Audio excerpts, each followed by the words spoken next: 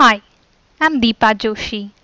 In this video, we are going to see how to test GPLOAD outside PowerCenter.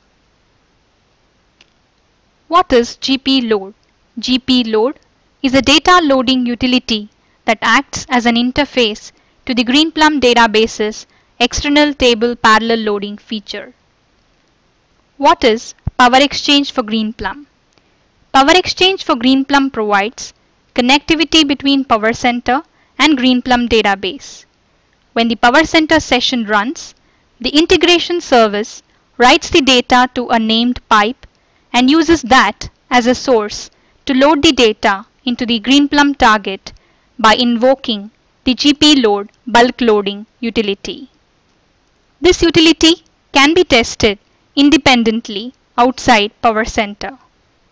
Let's see now how to do it. We need to run the PowerCenter session in verbose mode. For that, the override tracing attribute need to be set to the verbose data value. Once the session completes, we need to open the session log in Workflow Monitor. Scroll down in the session log, copy this YAML text into a notepad and save it. This will be our control file for the GPLOAD test. In this control file, we can see that the source file is a named pipe.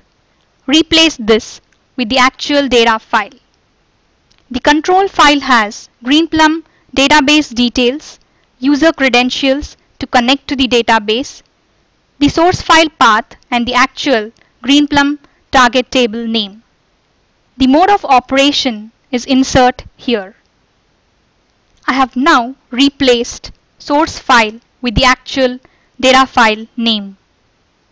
Using this load specification defined in the YAML formatted control file, GPLOAD executes a load by invoking the GPFDist program. This is a GreenPlum's parallel distribution program. External table is created based on the source data defined and executes insert, update or merge operation to load the data to the target table. On the PowerCenter server console, go to the directory where GPLOAD executable exists. Invoke this utility by executing the command as shown: GPLOAD -f yaml.txt, that is the control file name, -l logfile.txt, that is the log file name, -v for verbose logging.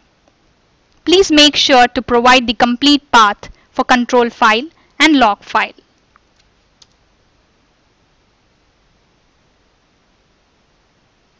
We can open the log file to check further details. GPLOAD has invoked the GPFDist program. External table is created based on the input data defined. Data is loaded into the actual target table from this external table. We can see that GPLOAD succeeded by inserting one row. Thus, for the PowerExchange GreenPlum sessions to run fine through PowerCenter, we should make sure GPLOAD works fine outside from the same server box where PowerCenter server is installed. Please note that there can be other reasons behind the session failures, but this can be considered as a basic test to isolate the issue. We would love to hear from you at the addresses shown. Thank you.